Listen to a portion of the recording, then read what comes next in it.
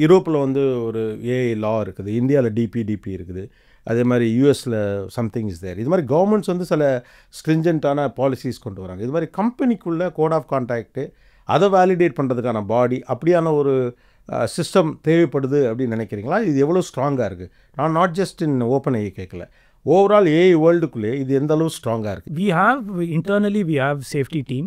நான் சொன்ன மாதிரி they codify companies policies. எதமாய் response okay, எதமாய் response not okay, அதெல்லாம் ஃபுல்லாக இருக்குது. Of course we keep evolving it as we learn more. But absolutely I think many companies take this, including us, we take it very very seriously.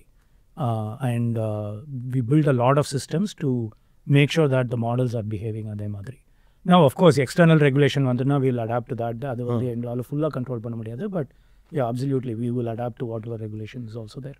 Think tanks என்ன பேச ஆரம்பிக்கிறாங்கன்னா, AI policies வந்து should be more stringent அப்படின்னு தான் பேச ஆரம்பிக்கிறாங்க. அதனால தான் இந்த பாலிசிஸை கவர்மெண்ட் கொண்டு வராங்க.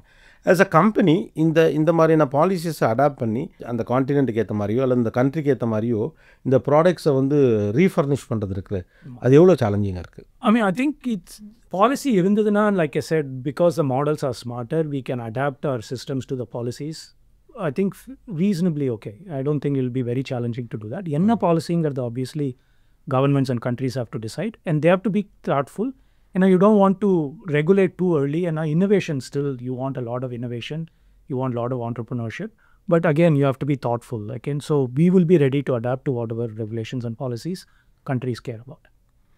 ஓகே. ஆனால் ஆரம்ப கட்டத்தில் ரொம்ப நெருக்கடியான பாலிசிகள் அல்லது ரூல்ஸ் இல்லாமல் இருந்தால் இது வளருவதுக்கு எளிதாக இருக்கும்னு நினைக்கிறீங்களா? இந்த டெக்னாலஜி வளர்றது கேர்ஃபுல்லாக இருக்கணும்ன்றேன். நீங்கள் ஓவராக ரெகுலேட் பண்ணிங்கன்னா, இது பண்ணக்கூடாது, அது பண்ணக்கூடாது, இது பண்ணக்கூடாதுன்னா நல்லதும் இருக்குது, இது மாதிரி வேண்டாத விஷயமும் இருக்குது.